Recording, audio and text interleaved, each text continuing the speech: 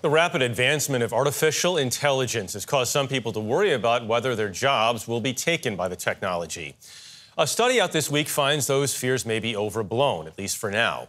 Researchers at MIT published a report in which they found that a small amount of jobs could be done by artificial intelligence, but in the vast majority of cases, it would not make economic sense to use AI to do the work. That is not deterring some entrepreneurs and engineers from using AI in an unlikely place, the kitchen. Joy Benedict shows us a restaurant powered by robots. Still lumpy. It's long since been the vision of Hollywood. Come and get it. Robots and humans side by side. Real stuff? Just for cooking purposes. Sometimes making things worse, sometimes better. You want a cup of joe with juice? Oh, yes, thank you.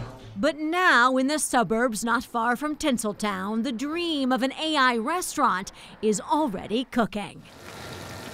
It's called Cali Express in the heart of Pasadena. Is this the first time we've seen all this technology in one place? Absolutely. Vic Golick is in charge of the newest business on the block, a burger joint which brings a bunch of food-making robots into one cafe. For this burger, it would take about 120 seconds. There's a grill robot by Kachina and Flippy by Miso Robotics frying everything else. No human chefs needed. We can't get enough people to come out to work on fryers and grills, and they're dangerous jobs. And this automation helps solve a lot of those issues that we're having.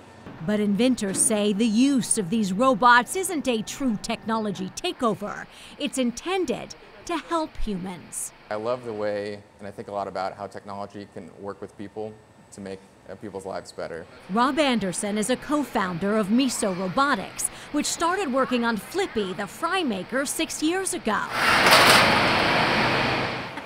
I mean, this is your baby. Yeah? Oh, it's super cool.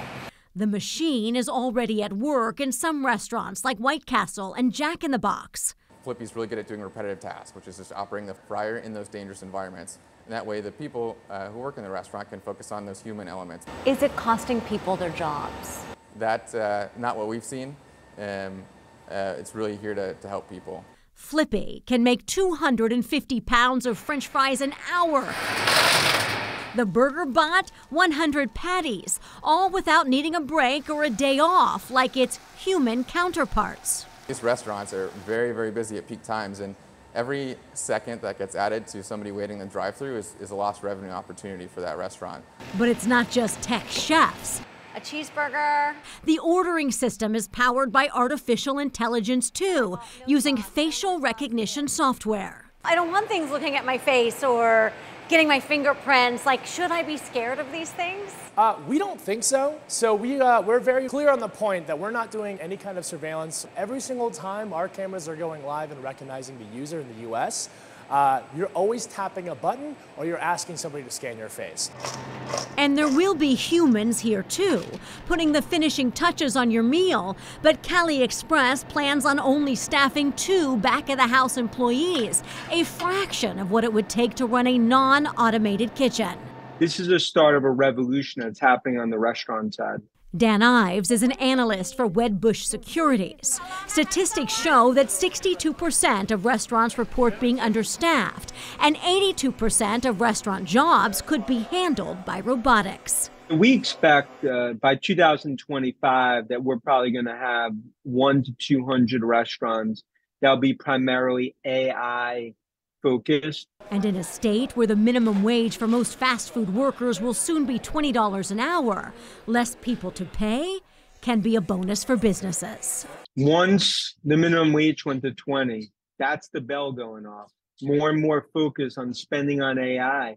Because look, that's inflationary. That's the problem. You can't necessarily pass all that to the consumer. It does reduce some jobs, but there's so many more jobs that are created with the technology as well as maintaining this technology.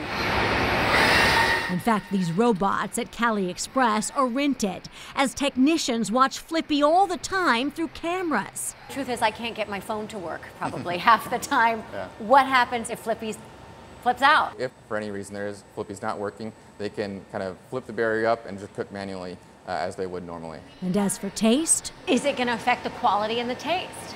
I would say yes, in a good way. because now each burger is being cooked precisely the same way every time. Only time will tell whether robots take over all kitchens. But watching the first of its kind come to life is a tasty technical treat and another AI debate worth chewing on. For CBS Saturday Morning, I'm Joy Benedict, Pasadena, California.